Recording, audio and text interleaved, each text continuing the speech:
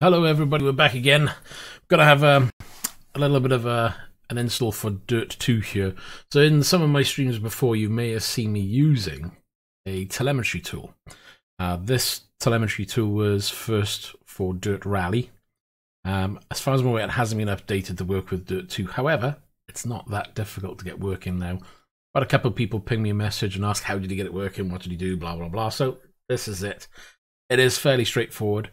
But remember, this is configured for my setup, so this is for my quad monitor setup. To get it working on a single monitor, it is possible. There's a few extra steps. Unfortunately, those steps, I can only point you in the right direction. It's not something I've tried, not something I'm about to try either, because I just don't need to. But all the data will be available here where you can go off and look into that yourself. Anyway, first off, tool. There it is in front of you. It's a nice, simple tool. You know, gives you your suspension, your diffs, your steering input, your throttle, accelerator, brake, clutch, blah, get all the terms right, whatever, G-forces, you name it, it's there. Anyhow, what you need to do to download, we need to head over first to racedepartment.com. So that'll be here. Search for the tool itself, which is Dirt Telemetry Tool.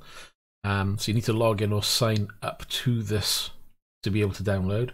Click on the download, get a zip file, then you basically unpack that zip file. So when you've done that, let's get rid of that.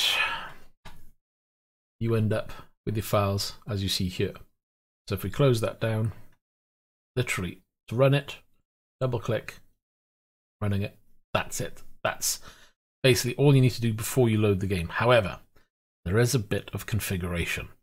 So what you need to do first off is go to your My Documents, My Games, Dirt Rally, in this case Dirt Rally 2, and then we need to go to the hardware settings and the hardware _ settings _ config.xml.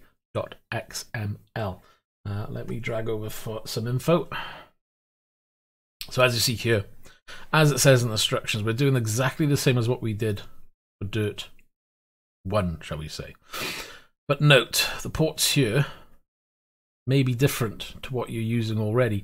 That's if you're running anything like a panel here. So I've got two displays here that I run with Dirt Rally and most other games, to be honest. So there's a little bit of a cheat you can do. Using the likes of Sim Dashboard or Sim Hub, you can actually now forward this data on. So what you do, leave this as it is. I use Sim Dashboard because it's nice and easy. Go to forward UDP telemetry data. And in here, what we're doing is adding the address ports here. So the data that comes in that the game already receives or sends out is sent obviously to this. This then forwards that data onto the address that it's asking for. Yeah. So rather than copying and pasting this in and changing the data in that config file, you can do this. Now, bearing in mind, if you're not using things like screens, excuse me, and you're not forwarding the data for any other reason, then you can go in here, edit as it says here, and you'll be able to use that data straight to the little app itself. But in my case, because I'm forwarding to these screens already, so again, if I go to where are we, games, where is it, Dirt Rally 2, you can see here it's already been forwarding to this particular port, and you see here ports here completely different than the IP. See, you need to make sure that you forward the IP and the port, or to that port, sorry. So you've got to forward from here to this. So once you've got that put in, you will have the telemetry data being forwarded to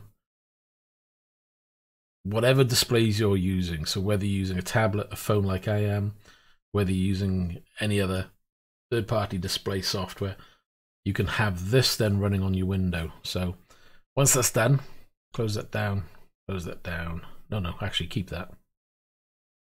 There's another little thing. because I'm using a fourth screen, and I'll try and show you now. So on my setup, if I move the camera up, there's the screen up above. What I normally do, if you've got four screens like me, put that on the bottom bar at the top. The game then will fill down the bottom. If you're not, I would suggest you look at the borderless gaming option. So again, click on the README here, scroll in, and you'll have this section here for borderless gaming. And you can use this tool, supposedly, to have this app overlaid on top of the game itself. Now, this is something I've not tried, but I have done a bit of reading, and supposedly this does work and does the job very well. So certainly try it. But moving back, just to show you, if I then go into Dirt Rally, excuse me, and we'll load the game.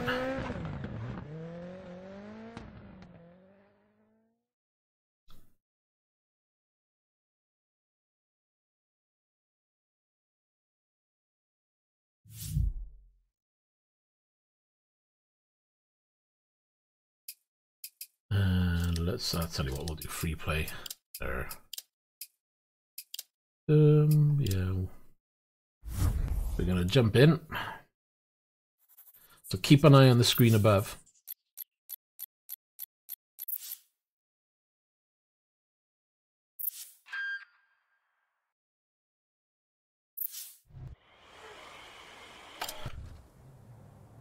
We'll just go straight in. As you can see straight away. 5, 4, 3, 2, 1, go. 50, 2 right long, opens over crest to narrow bridge tarmac, sounds, but you can. into 2 right long, This is going to be opens really back terrible. camber, 40, 5 right, But into 4 as you can see from the data caution, there, tightens over bridge. it's all coming through. Now, I don't know how accurate this is. I don't know whether it needs to be tailored better to work with Dirt 2, but it seems to be working fine. So if any of you want to give this a go, you've got 4 screens, then this is the easy route I found to do it. If you've only got the one screen and you still want to try, then I would suggest trying that borderless screen option.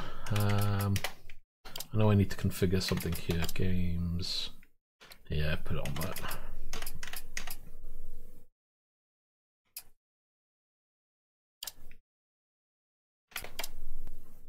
And again, even in full screen mode, you don't have to run any particular mode when you're doing 4 screens. If I can continue.